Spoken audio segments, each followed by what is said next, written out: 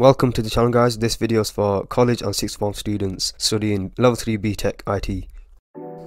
In this video we're going to talk about long answer questions for your Unit 1 IT Systems exam.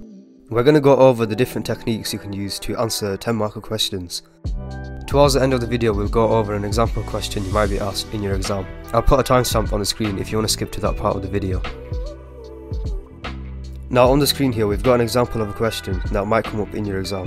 This question is 10 marks and it's asking us to analyse, meaning we're going to have to give the pros and cons of the topic of the question. Now if the question says to analyse, you don't need to give a conclusion. Unless the question says to analyse and evaluate, then that's when you would have to conclude your answer.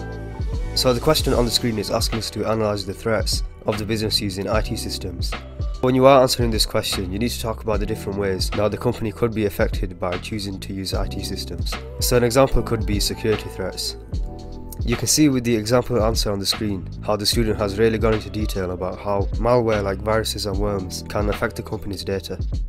If you're looking to get high marks on these questions, you really need to spell it out for the examiner, just to show that you understand what you're talking about. So it does help if you're familiar with the content.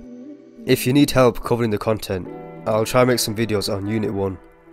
But if there are no videos on the channel when you're watching this video, then you can try websites like Know It All Ninja or BBC Bitesize, where you can learn about Unit 1 IT systems. But the way that I picked up the content was through the textbook, because it was specifically designed to teach Unit 1 and Unit 2 for Level 3 BTEC IT.